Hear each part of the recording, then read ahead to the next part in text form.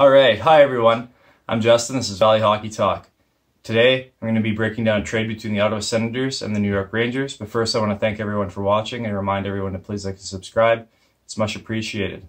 All right, so the Ottawa Senators have traded Nick Ebert and a fourth-round pick in 2021 to the New York Rangers for Vladislav Namestnikov. So Namestnikov has always been a pretty decent player in the league. He's a bit of a veteran player now. He's 26 years old. He's a former first-round pick, but he just hasn't really turned out into the player that everybody thought he could be. And he played really well with Tampa a couple of years ago, but last year he struggled a little bit. And then Nick Ebert, I'm going to talk a little bit about him. He's kind of a journeyman, never played in the NHL before. And then the pick is a fourth-round pick, so the Rangers are just stockpiling to their vast collection of picks. So anyways, a lot of people might think that this isn't a big deal, and it's not like a huge trade or anything. It's not like the Justin Falk trade.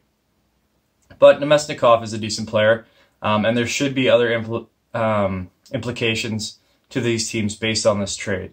And I'm going to get into those in a sec here. So Namestnikov, like I said, is 26. He's a former first-round pick. So last year he had 31 points in 78 games and 11 goals. He played mostly on the third line with the Rangers, didn't play with great teammates, didn't put up great numbers. People expected more from him when the Rangers traded for him from Tampa Bay. The previous year when he played for Tampa Bay for most of the year, he split a little bit with the Rangers when he got traded. He had 48 points in 81 games, 22 goals. So that's a little bit more what the Senators are probably looking for. We'll see if that can happen. Obviously, he was playing with really skilled players in Tampa Bay.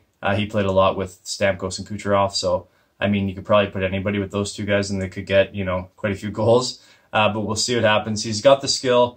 And he plays center, but he can also play the wing, so he's got some versatility there. But that's the important part is that, for one, that he's a UFA, so his contract is up at the end of this year.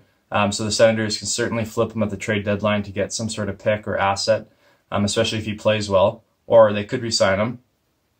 Or it also might mean that since Ottawa has so many centers on the team already, so they already have Colin White, Pajot, Anisimov, and Tierney on the, just right now, that's their four centers, right? You add Namestnikov, that's five centers.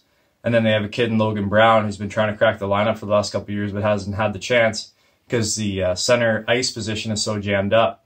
And recently, Logan Brown's agent said that he's not very happy with the Senators right now because he feels like they're not giving them a chance. And for the Senators to bring in another centerman really is going to limit that chance even further. So there's rumors and speculation out there is that the Senators might be looking to shop one of these centers, maybe Tierney or Pajot, whose contracts are both up this year as well. And it looks like, with the Penguins, with Malkin going down and Bukestad going down, they're certainly in the market for a center. So we'll see if anything transpires there with the trade of the centerman. But don't be surprised if Ottawa makes another deal based on this trade for Namestnikov.